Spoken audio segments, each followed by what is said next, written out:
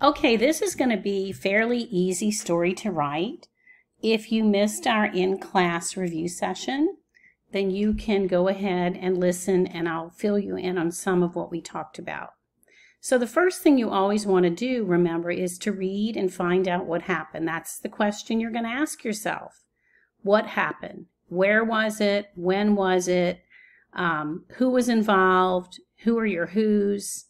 Anything unusual about it that you don't want to forget about. Remember the story that we did about our driver who ran into the back of a pickup truck while she was talking to her car insurance company, right? So there's so many unusual things that happen in life that makes it part of a story. That's a news value, something that is unusual. So if you read the story, you're going to find out that the whole thing is unusual. A raccoon fell through the ceiling and into the dining area at the 459 dining hall, right? That happened Friday. So we know the when, we know the where. We have some space, right? So you can add some details if you want to. Maybe as students looked on, now remember, don't start your lead with an intro. If you use that, you want to put that somewhere else and lead, but you've got 30 to 35 words, and so nobody was hurt, everybody was good, so you can have a little bit of fun with this lead. Now a couple things to point out. Here's the name of the dining hall. We're going to capitalize all of this. I would say the LSU 459 dining hall, and the reason I would say that is a lot of you, that's a familiar area, but you've got people who attend LSU who don't know what this is. And so the larger community is not going to know what it is either. So you want to put LSU 459 dining hall. Just go ahead and clearly identify the area. Now you have several who's, right? The most obvious, again, is the raccoon.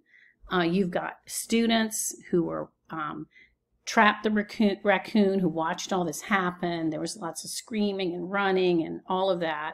You had a cook who tried to catch the raccoon.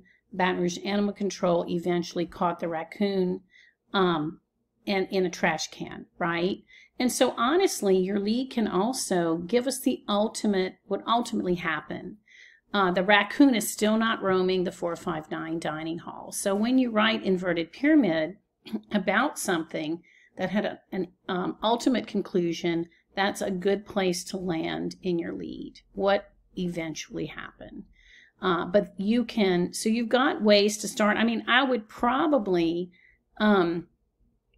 raccoon is so unusual, I don't know if I'd start with anything else, but you may try. That's fine with me. Now, one thing I realized in here too is you're going to have to fix my mistakes, okay? So raccoon, I spelled multiple ways, and I have to be honest, I didn't do that on purpose. So your job is to make sure you spell raccoon correctly. For some reason, spell check is not catching it. I'm not sure why, but there are not multiple ways to spell the word raccoon, all right? Baton Rouge Animal Control, that's the name of the organization. You're going to capitalize all of that. Now let me show you one thing too. So we're going to use everything in here. This is a quote from someone who was in the 459. And the way I have it written here is actually the way you're going to use it. So I've done this before for you. You're going to attribute it after the first sentence. So the punctuation is correct. So your intro quote, comma, close quote, your attribution, period. That's the official end of that first sentence. Then I'm going to pick up with my quotes again and do the next few sentences. Period, close quote. I can take this whole thing and copy and paste it into my story. Now what you don't want to do is make partial quotes out of this. This is a really good quote from someone who was there. It tells me what she thought. It tells me how she felt. It tells me her emotions. So I'm not going to change anything. That's like a really good video interview. I wouldn't break that up into pieces either. I would use the whole thing. So go ahead and use the whole thing. Now, the only thing that I will say is a good quote should not come any sooner than your third paragraph. Anytime from the third paragraph on is good. And the reason why is because we need the lead to tell us basically what happened. The second paragraph, remember, kind of fills in the blanks for the lead, finishes telling us what happened. Now we can enjoy the conversation. Now we can meet Joni Jones. We can find out what she thought, and it all makes sense. So that's why you don't put it at the top or put it in the lead, but instead you wait and tell us about the story, and then we can enjoy.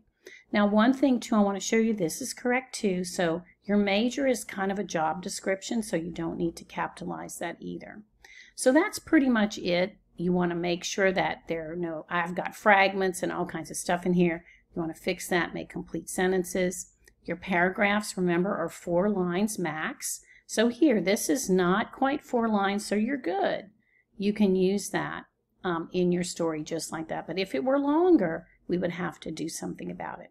So you should be fine. This is probably going to be maybe 3 paragraphs, maybe 4, depending on how you put it together. So it's a little bit longer than what we've done, but you shouldn't have any problem at all.